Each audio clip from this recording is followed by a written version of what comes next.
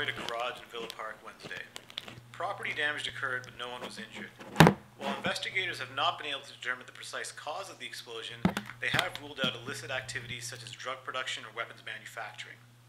However, hundreds of thousands of horrible monsters rushed out of the hole that the explosion created and butchered every resident in the neighborhood. Our reporter on the scene was able to speak to the monsters. One of the monsters stated that they are not trying to hurt anyone. Just clearing out the undesirables. People who are too lazy and that only lie on their couch all day watching fake news, eating chips, and drinking beer. The monster said people should strive for a healthier lifestyle that includes a well-balanced diet with lots of fruits and vegetables and regular exercise. Typically, they should try to exercise 3 to 4 times a week for at least half an hour each time. He also pointed out that this will not only help people be healthier, but people will also feel better, and that will improve the quality of life for the entire community. The monsters believe that the reason they are putting on weight is because of the poor diet and lack of physical activity among those that they consume. One monster in particular said that he is putting on weight and now he's getting pretty mad about it. The monster then apparently consumed our reporter.